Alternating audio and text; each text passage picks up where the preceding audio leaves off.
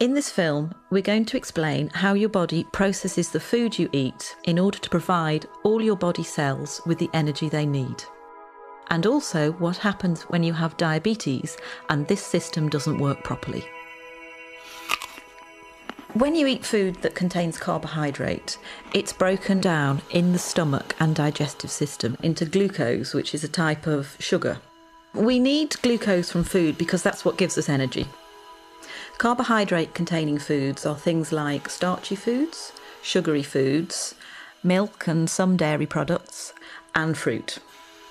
This glucose then moves into the bloodstream, and the body detects that the blood glucose level is rising. In response to that, the pancreas, which is a little gland that sits just underneath the stomach, starts to release a hormone called insulin. And it's insulin that helps our body get the energy from the food we eat. The bloodstream then takes the glucose and the insulin to every cell in our body that needs it. To make this easier to understand, let's look at muscle cells. At the muscle cells, it's insulin that allows the glucose to get into the cells where it can be used for energy. It's a bit like insulin is a key unlocking the door to the cells so the glucose can get in. That way, the blood glucose level starts to drop. But the blood glucose level can be topped up at any point by the liver releasing extra glucose that it has stored. The blood glucose rises again, and again the pancreas produces more insulin to move with that glucose through the bloodstream to the muscle cells, open the doors and let the glucose in. The body functions best with the blood glucose at an optimum level. It doesn't like it if the blood glucose rises too high. Normally, there's a cycle within the body which balances out the glucose and the insulin level, and this is achieved by the food you eat, the pancreas, and the liver. However, in some people, the system doesn't work properly and they develop diabetes. There are two main types of diabetes, type 1 and type 2. In type 1 diabetes, the body isn't making any insulin at all. This is because of an autoimmune response whereby the body has destroyed the insulin-producing cells in the pancreas. We don't entirely know why that happens in some people and not in others. Type 1 diabetes accounts for about 10% of all cases. It's most often found in the under 40s, and it's by far the most common type of diabetes found in childhood. In type 1 diabetes, the carbohydrate-containing food is broken down into glucose as normal. That glucose then moves into the bloodstream. Normally, the body would produce insulin to let that glucose into the cells, but in type 1 diabetes, there is no insulin being produced, so the glucose can't get into the body cells at all. So the level of glucose in the blood rises and rises. The body tries to lower the level of glucose, it tries to get rid of the glucose through the kidneys. That's why people who have undiagnosed type 1 diabetes tend to go to the toilet a lot to pass urine. As the kidneys filter the glucose out of the blood, they also take a lot of water with it. So the person with diabetes will get very thirsty. The urine contains a lot of glucose, and that creates an environment where it's quite easy for bacteria to thrive. So it's also quite common to get thrush or genital itching. In the same way, the blood contains a high level of glucose as well. So more bacteria than usual will tend to breed in flesh wounds, and they might be slow to heal. Glucose can also build up in the lens at the front of the eye, causing the liquid in the lens to become cloudy.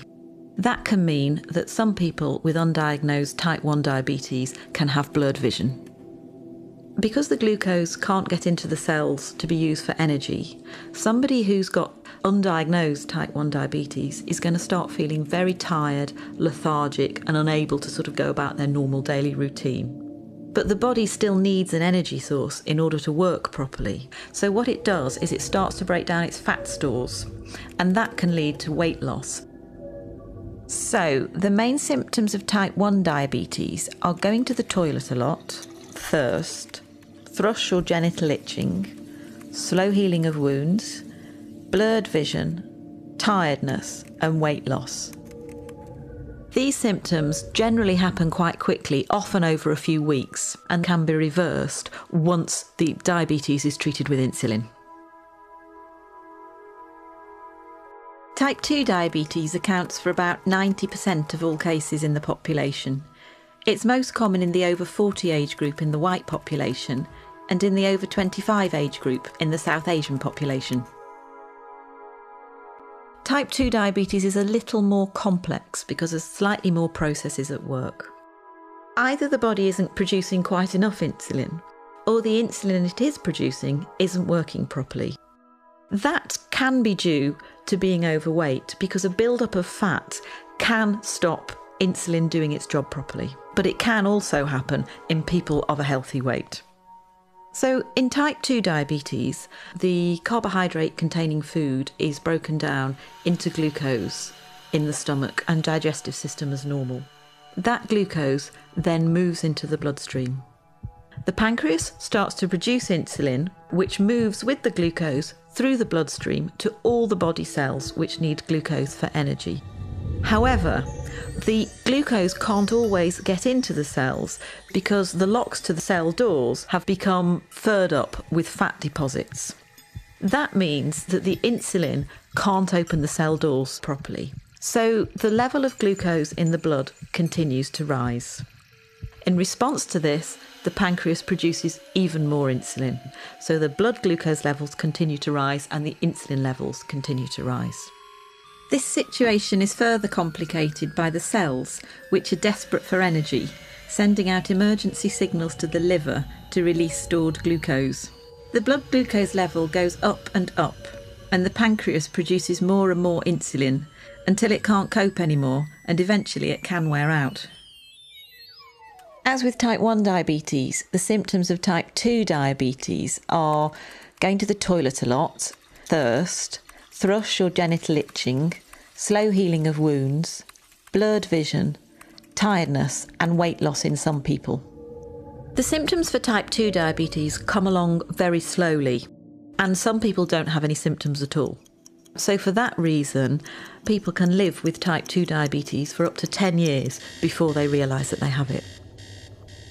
Type 2 diabetes can be treated in a number of different ways. Initially, it may be sufficient to make changes to the food you're eating and to take extra physical activity or lose any weight that may be appropriate. But type 2 diabetes is a progressive condition and most people will need some form of medication to treat it.